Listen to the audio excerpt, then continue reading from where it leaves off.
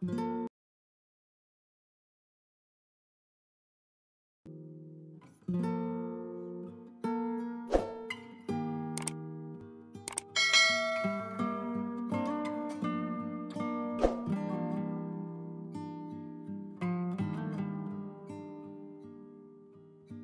mill pond.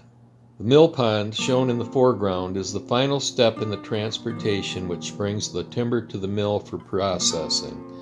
The worker guides the logs to the trough, which is equipped with a traveling chain called a bull chain. Metal projections on the bull chain catch the log, causing it to be carried up the trough. The illustration shows only the end of the pond by the mill. At one side of the illustration there will likely be the railroad tracks, flume, road, or the river by means of which the logs have arrived at the mill pond. Sometimes the mill pond is part of a river. In such cases, the river is usually dammed to provide a body of fairly still water from which the logs are taken into the mill. There are many types of mill ponds. The type used will depend upon the physical features of the area. Washing and first cutoff. As each piece of timber comes up the trough, it is subjected to a thorough washing with water under great pressure. This is to remove dirt, sand, gravel, and other foreign matter which might dull or break the saw. The breaking of the saw is very dangerous, inasmuch as the pieces are usually thrown with tremendous force. They have been known to be thrown hundreds of feet and then bury themselves in trees. After the log has been washed, it is carried to a cutoff saw, which cuts it into lengths and usually trims up the ends. These two operations are the first the log undergoes as it is made into lumber. Log sawing and veneer cutting.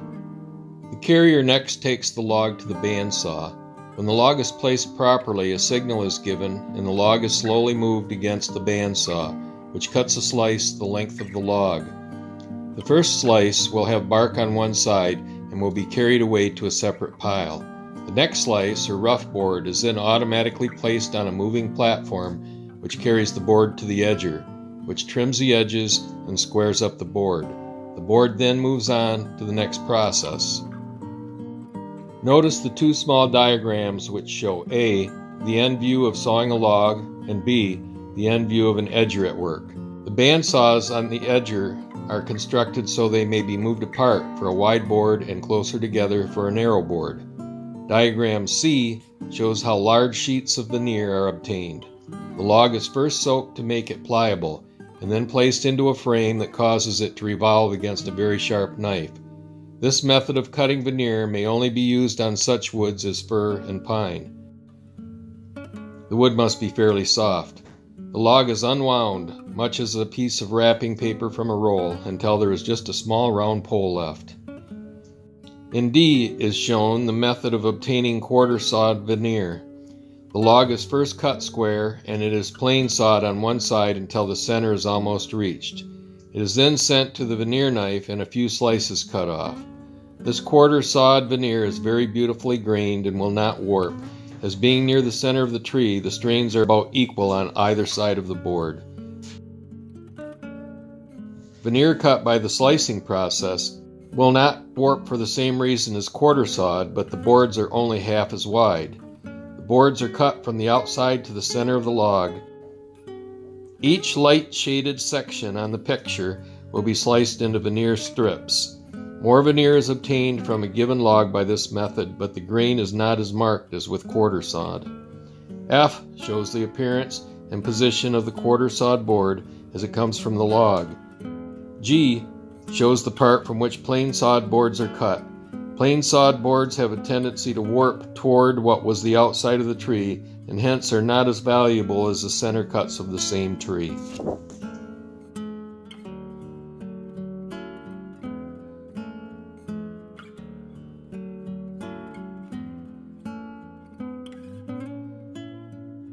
Gang saw and trimming. The left-hand illustration shows how smaller logs are usually cut into boards by the use of a gang saw. The gang saw is constructed of many saws moving at the same time. These saws move up and down about 250 times a minute.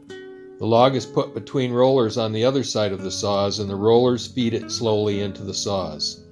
This is a rapid process as all boards are cut at one time. The logs must first have had two sides plane sawed to remove the bark and eliminate the necessity for edging. The right-hand picture shows a trimming table. A man, not shown in the picture, looks each board over carefully. He then decides what must be done to it to get the most good lumber from it. As each piece approaches the saws, he presses buttons which automatically drop them down to the level of the table. The saws cut the boards into the lengths decided upon.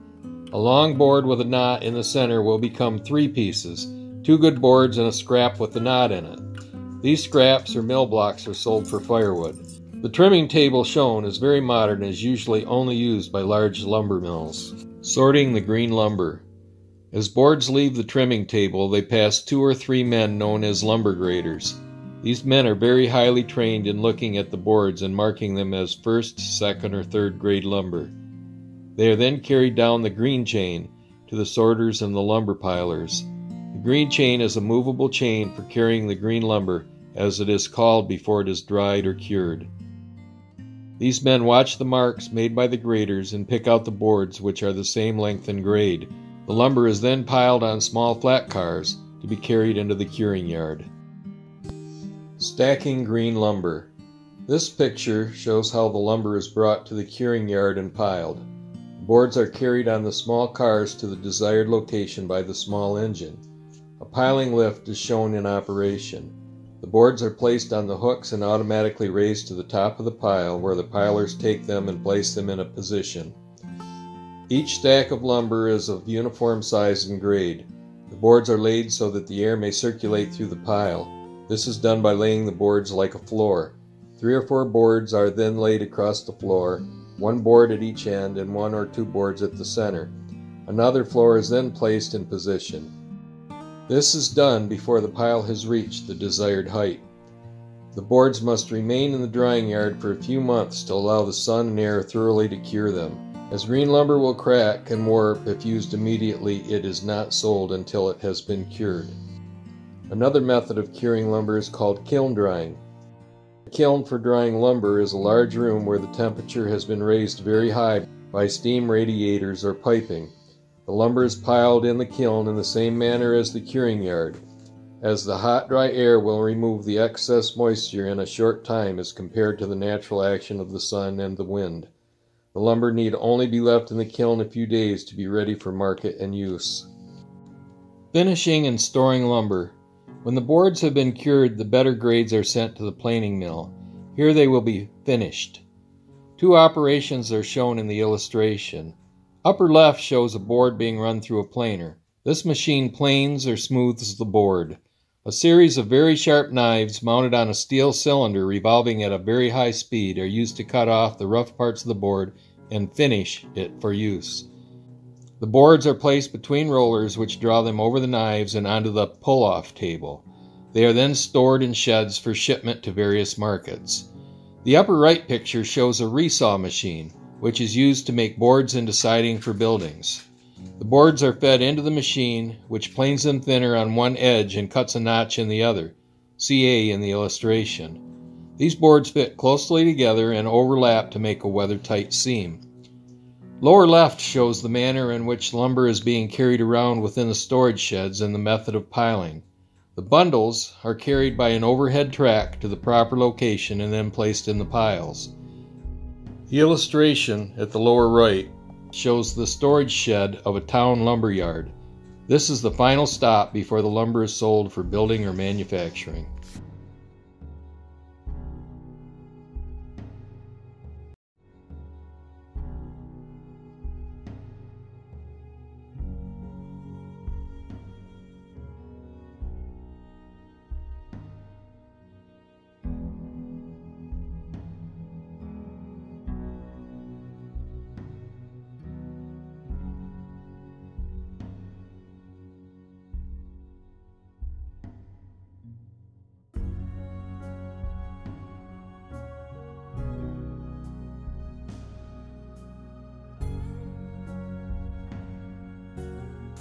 The Forest Service.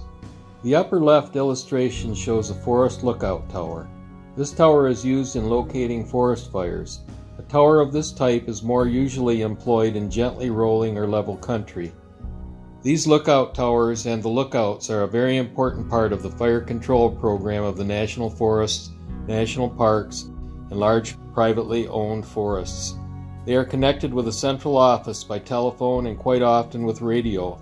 As a general rule, the only touch the lookout has with the civilized world during the fire season. During this season, which lasts from May to October, the lookout is on duty from dawn until late at night. Another type of lookout tower is shown in upper right. This type is common to the most mountainous regions.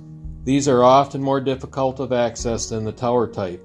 They are located on high and fairly sharp peaks and are often only reached by a rough mountain trail. Airplanes are often used in conjunction with the lookout towers and houses. These are generally used only in scouting large fires.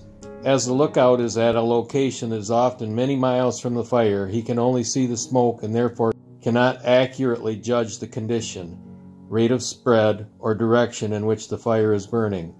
The airplane overcomes this difficulty by being able to fly over and around the fire and report on the condition in a very short time. The old mounted forest ranger is fast giving way to the ranger in a small light car. At the lower right is a good example of how fires were spotted in the earlier days. This forest ranger carried about a week's supply of food with him when he started his patrol. Any fires encountered during this time, which were fairly small, were fought until they were extinguished. Fires which were too large for one man to handle usually were fought until the smoke had attracted help from neighboring patrolmen. Fires fought by this slow method often burned over many square miles of good timbered country. Under the more modern and efficient firefighting practices of today, only in rare cases do the fires assume these proportions.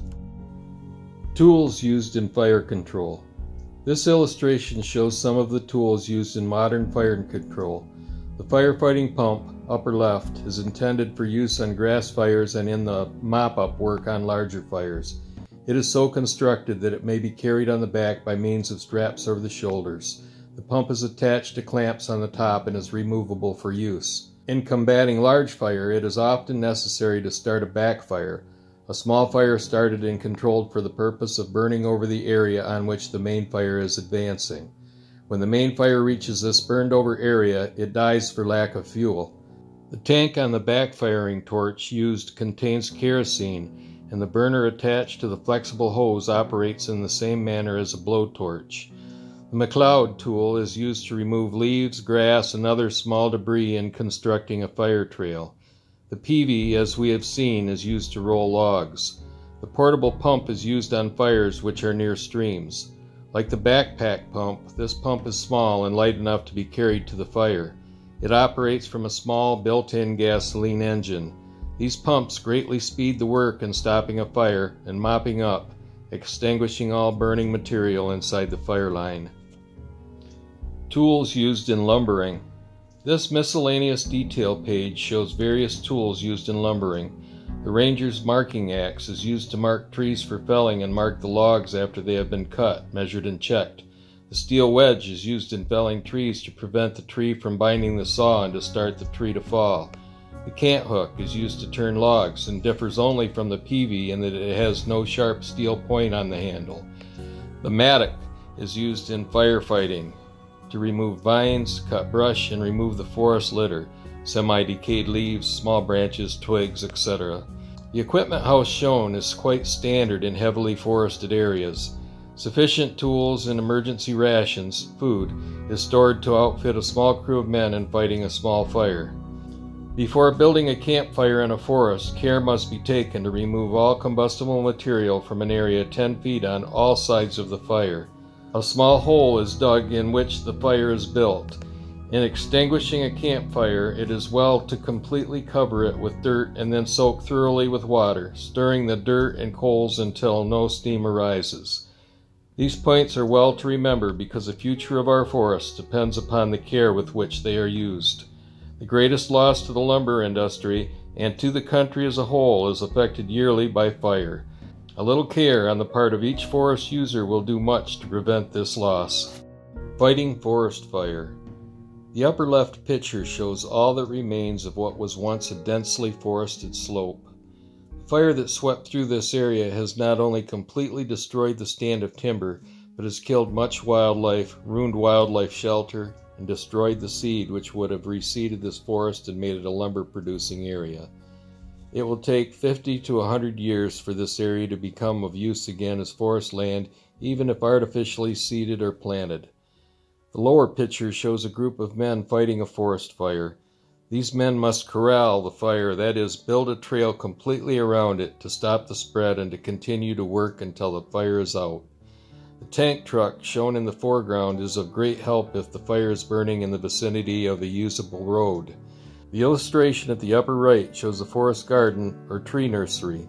Seeds collected by the Forest Service, forest experiment stations, etc. are planted in rows. They are cared for and watered until they have reached about a foot or a foot and a half in height. They will then be shipped to forest areas that have been burned or to new areas and there planted under the guidance of forest rangers.